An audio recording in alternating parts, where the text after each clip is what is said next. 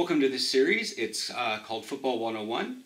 My name is Theo, channel name's Dashric, and this series is out here to be the very basics of American football. I live in Amsterdam, the Netherlands, and this can help a lot of players hopefully understand the intricacies and the basics of football so that they can help learn outside of an actual practice, because there is physical stuff you learn, and then there's also book stuff to learn. In this video, we're going to be talking about offensive notation.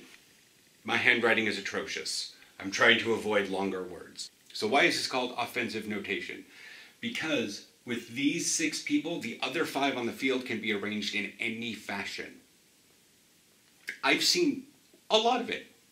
So when you have a 10 offense on the defense, that means that they have 1 running back, 0 tight ends. And if it's a 21, that's 2 running backs, 1 tight end.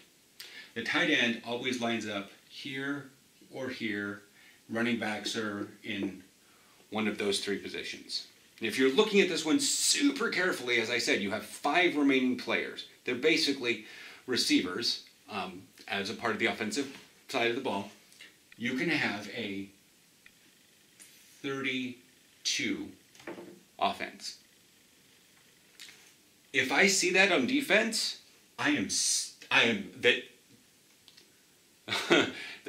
we in trouble, because there's various other things that are more advanced in football, such as like wing T and various stuff like that can throw this off. But I'm just going over when you see this sort of notation. That's what all that means. So very typically amongst fairly basic offense teams, you will have an 11, which is just 1 running back, 1 tight end. And since you have 3 other players, you'll have receiver, a receiver, and a receiver. We'll go over in another video what the receiver setups on the line look like. I hope this video helps, and if you like this sort of thing, comment below if there's anything relatively confusing or you want me to explain in a future video. And yeah, talk to you guys later.